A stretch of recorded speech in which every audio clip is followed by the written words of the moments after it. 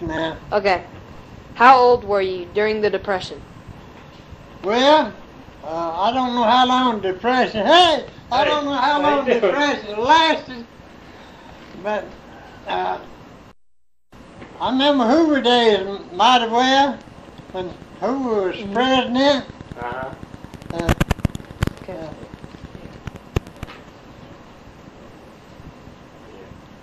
What year did the Depression start, Ross? It started in 1930. Yeah, I remember. I remember before then, a whole lot before then. Yeah. People had a hard time making a living. On a farm,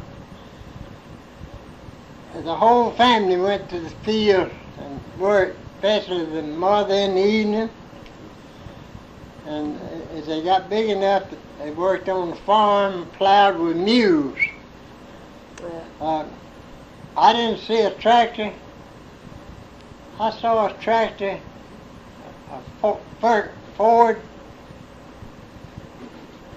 Ferguson, I believe.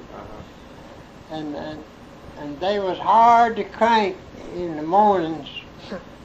Sometimes they'd put 2 mules to a tractor and pull it off to get it started. Of course, the plows wasn't near as good as they are now.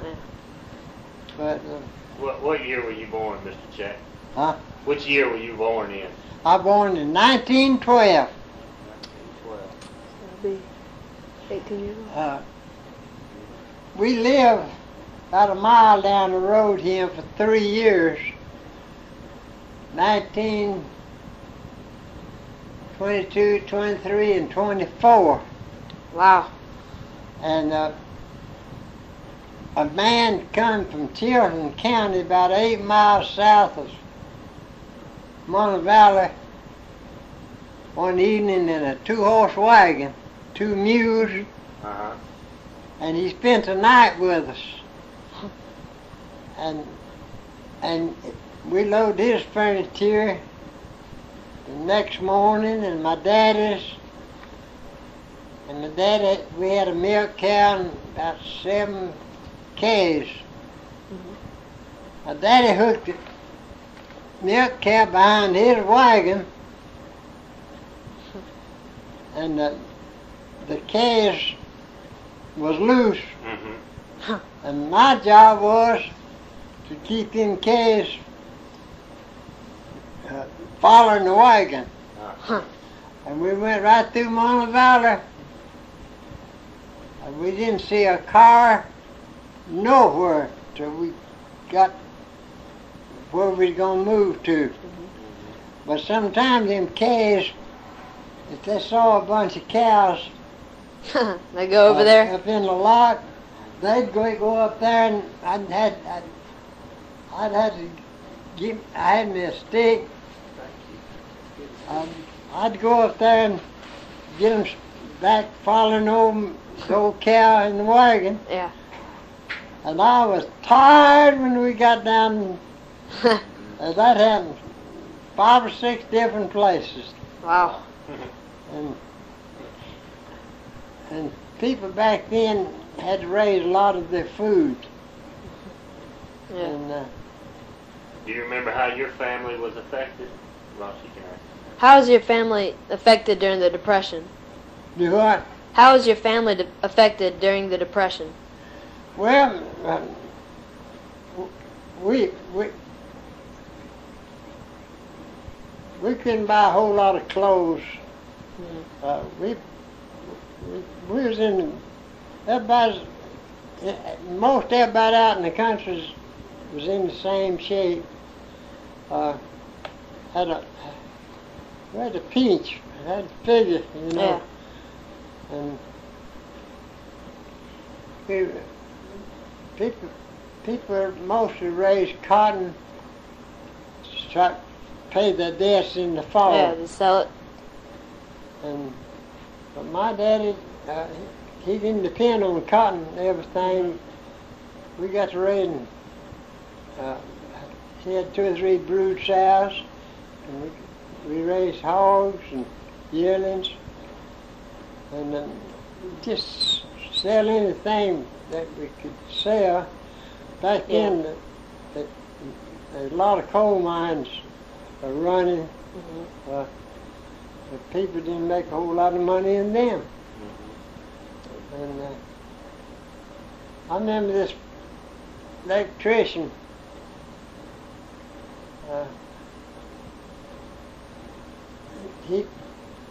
He said that he never made under $2.50 a day, but that's the highest paid man I ever talked to.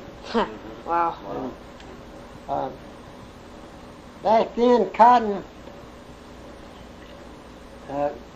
if you made a half a bale to the acre, that on average, that's pretty good. And cotton was about 6 and 7 cents a pound after it's baled up. Wow. And where you get you grow this cotton in rows in fields, and it first started a little square, and then went to a bloom. From the bloom, it went to a bowl, and that bowl grew for about 3 weeks. When it got old enough, it spread it open, had cotton in between these spurs, and you picked it out of there by hand. You had a sack, and put it in your sack, and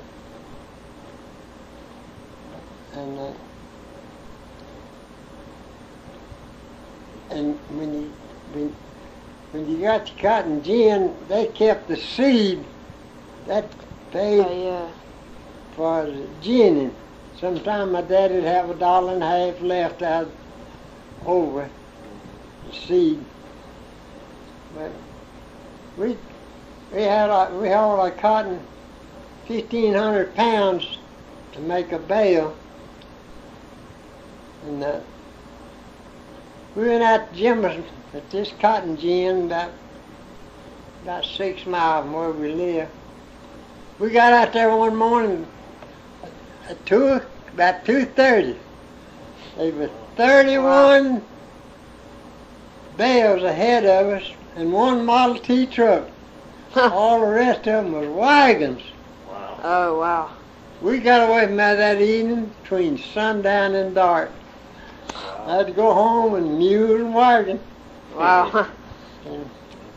Hard traveling then, wasn't it? But What you got? maybe I'm talking too No, much. you're not. You're doing fine. That's probably pretty good. How did your family entertain themselves? Well, I guess working. Working. Yeah. We would go to church in a 2-horse wagon, and they was running we call it a tracting meeting for 1 week, and Preacher Cost, he kept a church 43 years. Wow. Wow. He had a good voice. He loved to come to our house. And people would give chickens or canned fruit that they raised on the farm. Yeah. And not much money. But I remember one time in 1925, when we left here and went to Sheridan County, my daddy carried what they gathered up, the community gathered up at the end of the week. Oh, yeah. And he had about 7 coops of frying-sized chickens. Maybe 30 in a coop, and a lot of canned fruit, and $39 in money. Wow. And that preacher was well satisfied. Probably a lot back then. It's probably a lot back then. Yeah, it was. After I got up about 16 years old, I got hunting work, anything I could find. And I worked, when I was 18, I worked at a sawmill. After we laid our crop by, I got through working our crop out. I worked 12-hour shifts for $1, and it was hard work. Yeah. And I've helped cut logs with a crosscut saw. One man, you saw. Yeah, I've seen that before. You seen that? Yeah. And we would cut logs, cut the trees down and saw them up in logs. Yeah. For 75 cents for every 1,000 feet of logs. And these big trucks, now they carry about 5,000 or 6,000 feet. You know, they carry the whole tree. Yeah. But we had to furnish a saw, and my daddy could file a crosscut saw. He could fix one of them. Back then, a black diamond file cost 20 cents, and a gallon of kerosene was 10 cents. Wow. And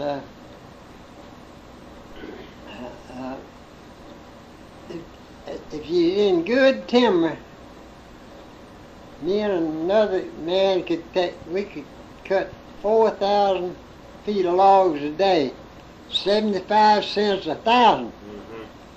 Yeah. See, we had little expenses out. Yeah.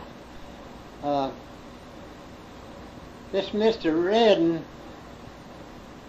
in 1939, he had some old gum, that was sweet gum, black gum, and they still use that kind of wood. Yeah. But he said, as he got through laying by, he said, I'd like to get rid of that gum. He said, if you want to go in with me, and we go in halves, I won't charge you nothing for the wood. Me and him worked 5 days. A hoe, like you hoe in the garden. I straightened one of them out, and it's in July, late July, 1939. We worked 5 days. I bought a file, a black diamond file for 20 cents and a gallon of kerosene. And my daddy I got his saw. And me and him we'd cut. And them old gums at that time of the year, you didn't have to do a whole lot to them. Sometimes they just, the bark would come off. And he had everything down on paper. And 2 trucks hauled what we cut 5 days. And we had 68 cents each. Wow. After 5 days? Wow. But in 1941, a man that looked at this big farm, a big old Jew owned it in Birmingham. He had a sawmill, but he had a lot of renters. His farms, most of his farmers rented on halves. Right. He would furnish a mule, half the fertilizer, and the land, and the farmers. But I had my own mule, and I had a 1-horse wagon, mule. But he said, Chick, I can't work you. He called me Chick. He said, I can't work all my men around. And one Sunday morning he came over there early, before church. He said, I'll make a deal with you. He said, I got 30 wells, and I'll give you $1. He said, have you ever cleaned out a well? I said, yes, sir. He said, I'll give you $1 a well. And the first well I cleaned out, they had men on top. They had things across up here, like a log, and had things over here on this, and one over here, 2 men. Right. Yeah. And this well down there was caved in all the way around, and down in them wells that they was plank, what you call a curb. They made them 4 feet high and 4 feet each way. And I had an extra rope. You could see all around in that old red mud and stuff. It taken 12 hours to clean that well out. And this extra rope I had, it was dangerous looking down in there. And women folks on top said, check, you gonna get covered up, come out of there.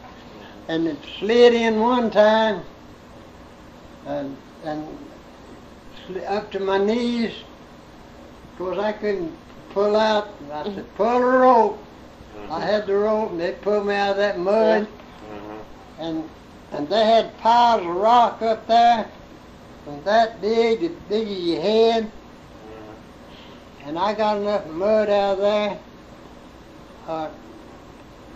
I had to make me 2 curbs, 4 feet high, and I pile rocks around that high, and put rocks down inside. And them people that lived there at that place said every time it come a big rain, they'd been there about 15 or 16 years. Every time it come a big rain, the water was muddy. But they said after that, it never was muddy no more. That's good clean water. I learned to put on 2 pair of overalls. Some of that water was cold.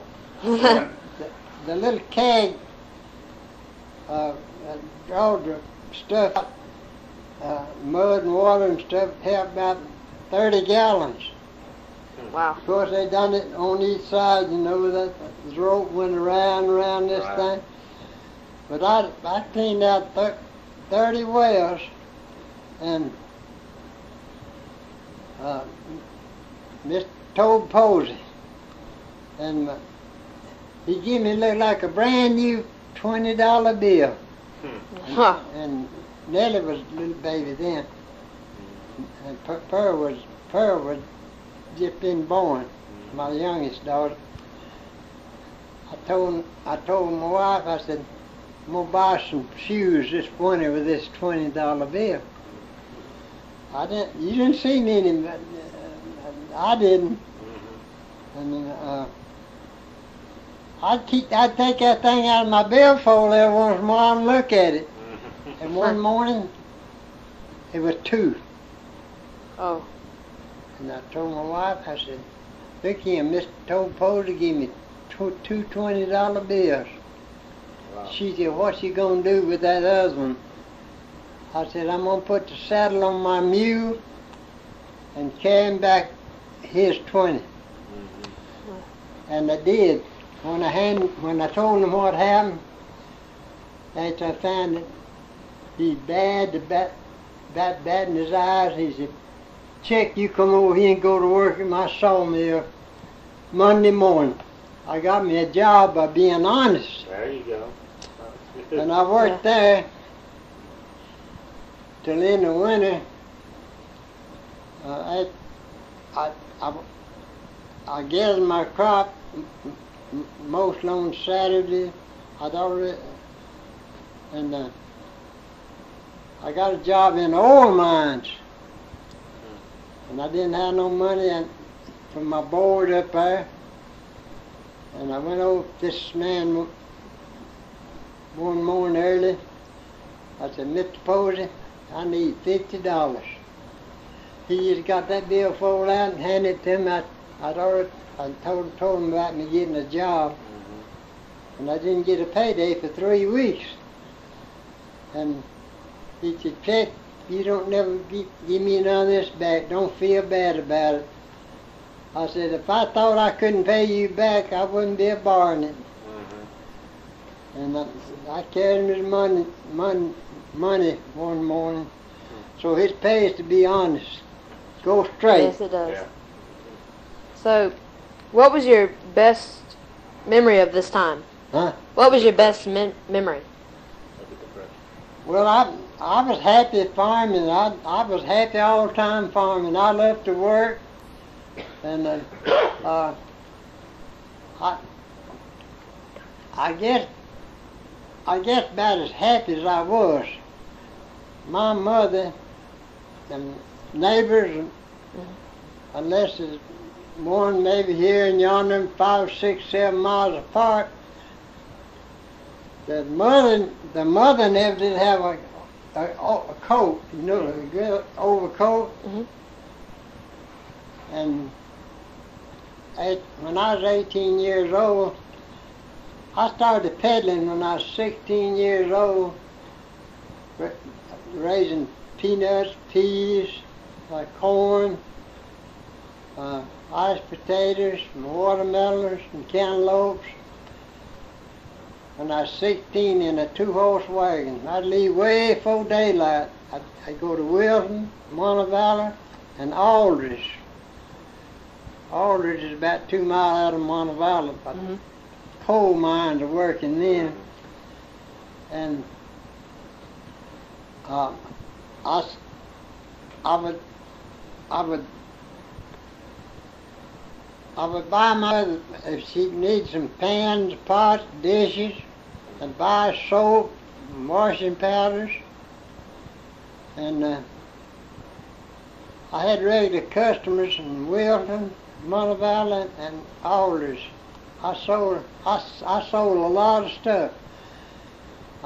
And I got enough money when I was 18 to get me a 1928 model Chevrolet car, a touring car. Good old car back then. Yeah. I pedaled in it. And the mines was union. And we organized a farmers union. We met once a week. It was open up with prayers just like church. And I had a union card where I could sell stuff at the mines. But one morning, I changed clothes after I got my car loaded up, and I left my union card in my dirty overalls pocket. And I parked over at the commissary, big store. They had a lot of different things in that store. Back then, have you ever heard of clacker? You have, haven't you? I've heard of it. Well, the mines had clacker. It wasn't bills, it dimes, nickels, and quarters, $50. And people would check out clacker before payday, and I got a lot of clacker. And I could cash it in at that commissary. I'd get 80 cents for $1 worth of clacker. But that morning, I forgot my union card. Well, I was selling stuff right beside it. I pulled up, headed towards, I was close to the commissary. But a man walked out there and dressed up in a suit of clothes. He said, Did y'all make him show you his card? And I told him what happened. He said, You're supposed to have it with you. And some of them black men and white men. So Mr. Chester got one. He said, well, he's supposed to have it with him. He said, y'all know what to do. And the ones that didn't know me, they got hold of that old car and they lifted, but they're going to turn it over. They lifted that thing that high off the ground. I backed up against the wall. I got me up 2 rocks in my hands. I didn't want to turn my car over. I said, somebody get a skinned head. I guess I was a little bit mean. And they let it down easy, but I didn't never forget that car no more. I got enough money to get me a brand new 2-horse wagon. And C.E. Hornsby sold wagons, Weber wagons at Centerville. And I went down there and paid $20 down on a brand new 1-horse wagon. And I had 3 years to pay it out. And he charged me $3 interest on that $65. Cost me $68. I paid it out in 12 months. Huh. And me and my wife and 2 little kids, we'd ride to church in that wagon on Sunday. And one night, me and 2 boys counted at church. There was 23 wagons. Some of them was buggies, if you know what a buggy is. 23 different vehicles that were pulled by mules and horses, and 1 Model T at church. 23 vehicles tied around in the woods. One family we lived about a mile from the church, and this family, Headley, some of them might say Headley, and they had about 6, 7 kids. Back then, families was pretty good size. Most everybody had 5 or 6 children, some of them 7, some of them 12. But this family lived about a mile further away from the church than we did. Left a little 2-year-old in the church.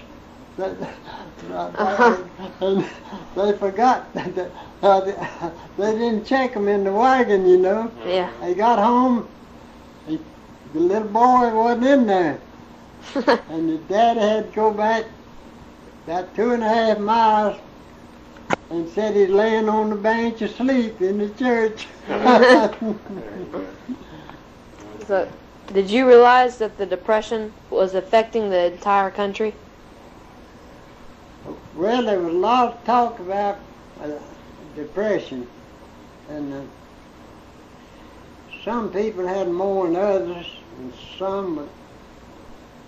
some people, I don't know, they just never could accumulate a good living. Mm-hmm. But I'd say the biggest part of them raised mostly what they eat. This peddler, for years, from Thorsby, that's about 4 miles south of Jemison, Chilton County. He come around once a week in a Model A, and he had a flour and lard and canned goods, and he bought eggs. We have sold eggs, big eggs, for 11 cents a dozen. Wow. And the best of flour was about 24-pound bags, or 25, I don't know, I can't remember.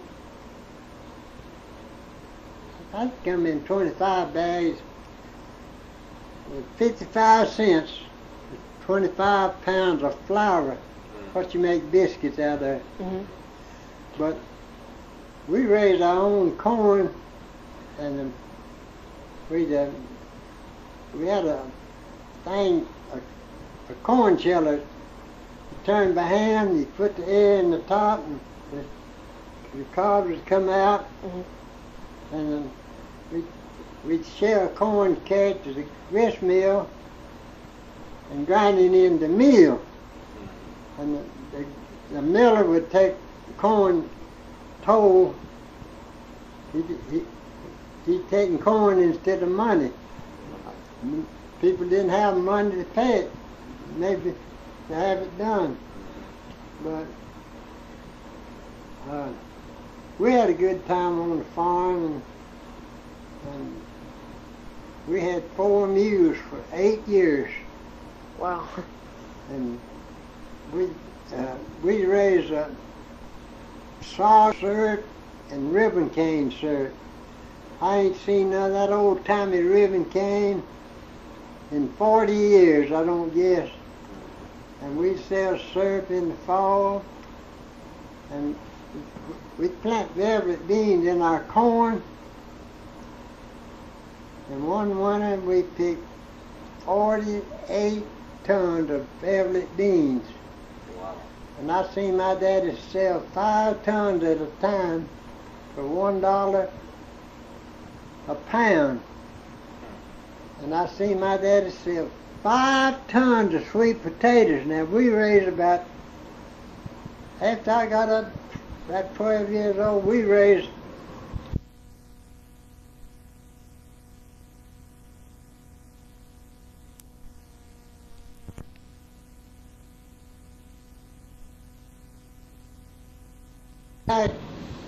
I guess about the happiest that I ever felt. I was about 19, I think. Might have been between 18 and 19. I carried my dad and mother to where they sold sandwiches. They never had been in the place. We got dinner for 35 cents. I had went to Birmingham several times. I said, well, that old Cookie's Mountain down there, you go down piece and turn this way, and it's sharp turns. I drove my car up there by myself. I didn't know what to think about all them tall buildings. Before the first time I went up there, but I went in this big store and had a little money in my pocket, peddling. I found the prettiest woman coat I ever seen. I said to myself, that'll just fit my mother. It was Yeelands or something. It's a big store. I went upstairs. I said, what the cheapest, best price you give me on this coat? He said, they've been women in here. I'm going to pay down on that coat. He said, I don't do nothing like that. He said, I'll take $30 for it. And that was the first coat my mother had. My eyes water sometimes. I've got bad eyes. And that was one of the happiest days of my life that I can remember. Yeah. She wore that coat to church. There wasn't another woman I don't guess had one that pretty. And they just carried on about it. I told my daddy, I said, you need a suit of clothes. In about 2 weeks or 3, I bought him a new suit of clothes. Wow. He had a suit. Back then, men went in church with a coat on. They didn't have no sleeves and nothing on the arms. Most all of them had a coat of some kind back then. And the children didn't get in no troubles I ever knowed of. nowhere around in the community. They knew to mind their parents, but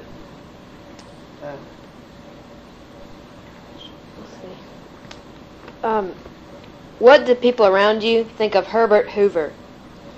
Well, back when Hoover was president,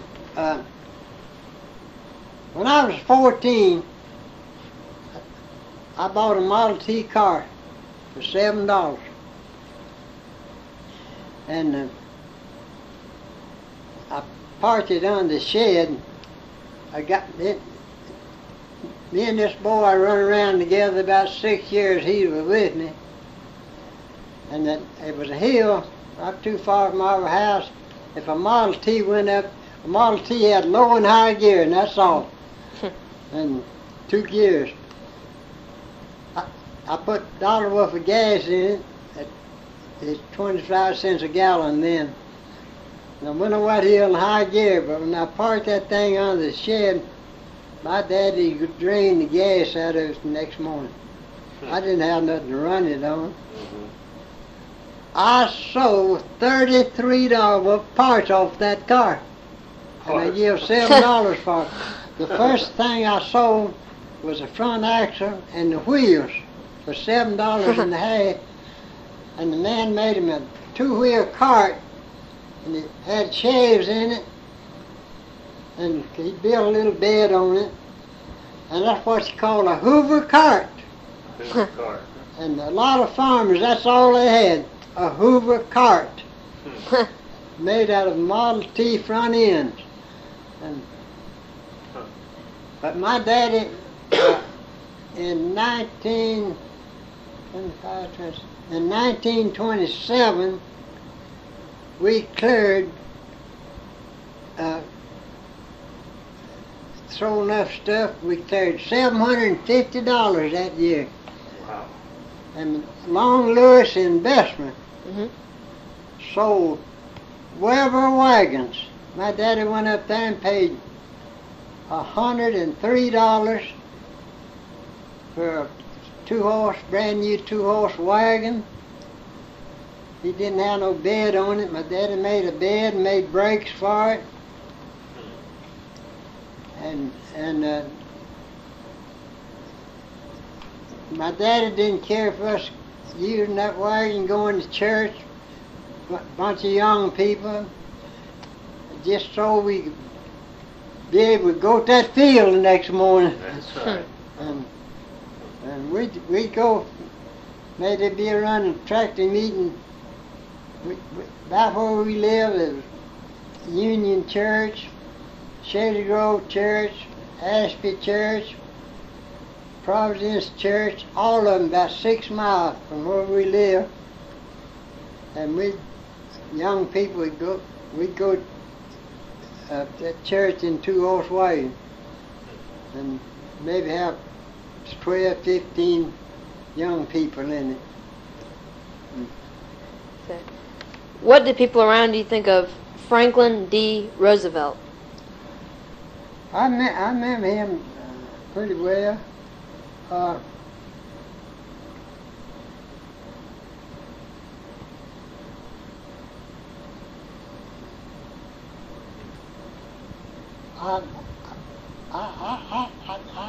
ain't got no comment much on that.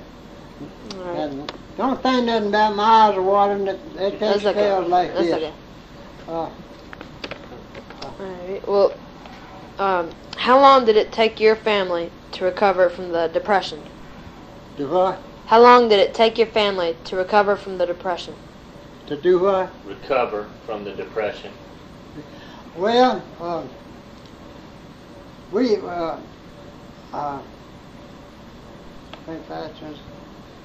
1927. Oh, not. Okay. 1927, when we made that, we made over $700. Had that much money left, and we done good from then on. We left that place and moved on Belcher's farm, and all he wanted was a fourth of the cotton and corn. You could plant all the pastures you wanted. And that's where I got to peddling, raising that stuff. We raised over 1,000 gallons of syrup every year for 8 years, I know. And then after 1928, 1927 when we had that money left. But we done good from then on. But my daddy would work in the winter at a sawmill for 12 hours for $1. Oh. After we got our crop laid by, he always had a job of some kind. And we'd get a new pair of overalls once a year, and a pair of work shoes once a year. But we had dress shoes. I was back then most of the boys wore knee pants to church in warm weather.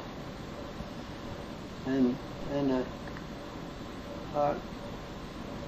I've seen my mother use old overalls to patch a hole in the overalls. And back then, my mother washed on an old rub board. Yeah, I've seen those. Yeah. And they, as we moved on Belcher's land, there was pine. You could top a 2-horse wagon at one spot and load it with pine. There was so much rich pine. We had fireplace in both ends of the houses. And after I got up about 17 years old, my daddy's uncle farmed with us 7 years. And after we moved back down Children County, his brother kept coming over there wanting him to live with him, and he left. And he didn't live too long. Every family on the farm had milk cow. They had milk and butter, and they raised their own lard and meat. And my daddy we'd kill 2 big hogs every year, and we'd cure that meat, and 2 big hogs would make 4 50-pound cans of lard. And that was our summer meat. Well, the lard used every day. But for about 12 years, my daddy'd kill a hog about every 2 months in the winter. And them big hogs, we'd save them through the summer. And he'd always put a yearling up about 3 months and feed him corn. And we'd grind half beef and half pork and make sausages out of them. And my mother had a big old pan that held about 40 sausages. But she'd grind these sausages up with your hand, and she'd put the pepper and salt and what they need, and she'd mix all that up with her hand, you know, and she'd try 1 or 2 and see if they seasoned enough. If it wasn't, she'd do a little more, and we'd can them things. We'd can half pork and half beef. And them was the best sausage I ever eat. You couldn't beat it.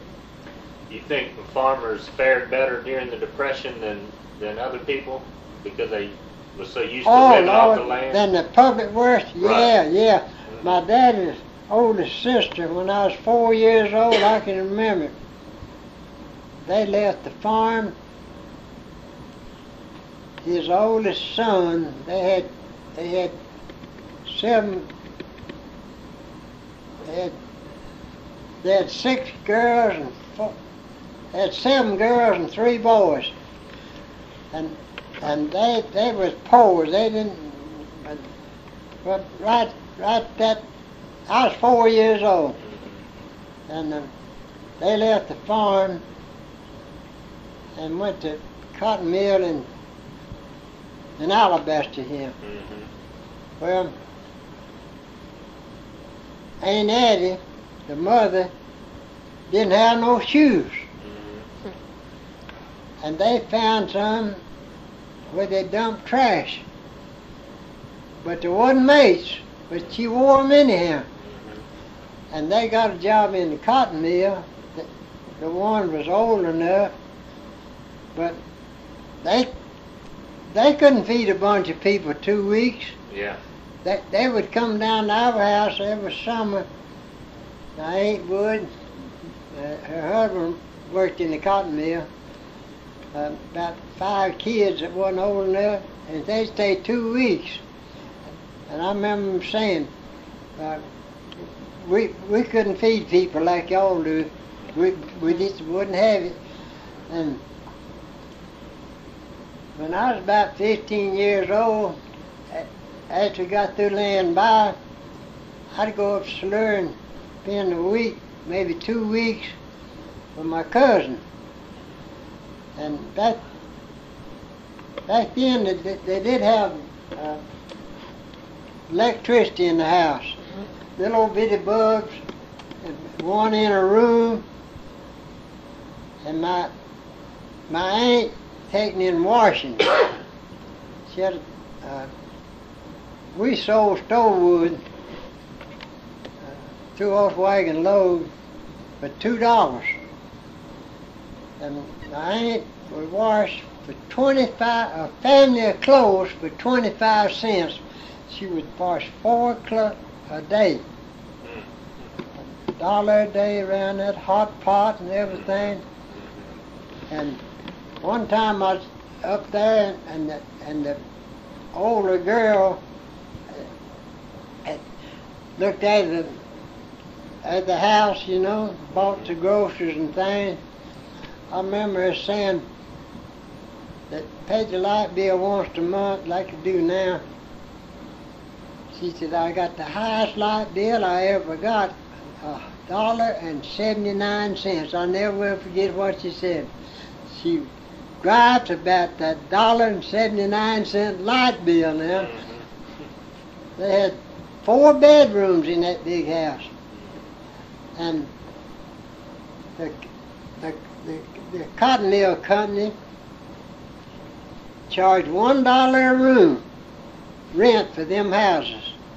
They had 2 bedrooms. They had houses up there rented for $2 a month. $2 a month. But we never did pay no rent till I left farm in 1944.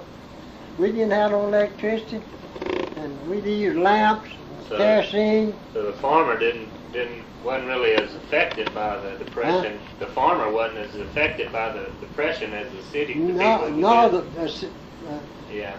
The coal miners. They got my mother's youngest brother lived at West Blockton, and the coal miners. I can't remember exactly what year that was, but my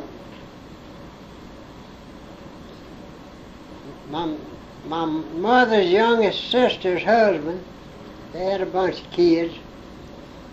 He walked from West Blockton down 8 miles south of Montevalor. He walked in the house. He said, we ain't got nothing to eat. My daddy, and we picked up canned goods, and they did bushel of meal, they made cornbread out of them, and some lard. My daddy hooked his mules up to a 2-horse wagon and carried him to West Boston. A lot of food in that wagon. We had a lot of food. They got up there at 12 o'clock, and it's about at least 25 miles. And Uncle Lige told my daddy, he said, my next door neighbor's got 8 kids. Said they ain't had a bite to eat in 2 days. Wow. Can I carry some of this food out there to them kids? My daddy said, I ain't got nothing to do with it. Said, it's yours. And of course I didn't go. My daddy got back home at 12 o'clock the next day. At least 50 miles with them mules. Wow. And they got to where they'd come down through there on Saturday with a ton-and-a-half truck for collecting for the miners.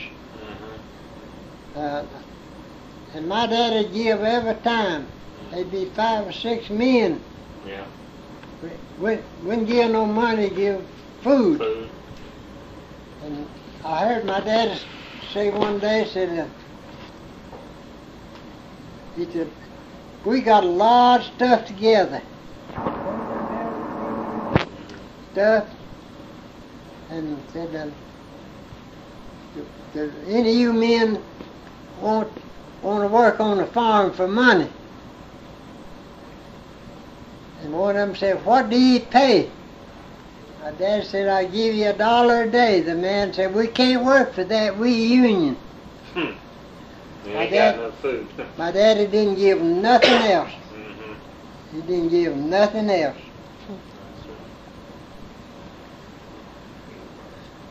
Is that everything?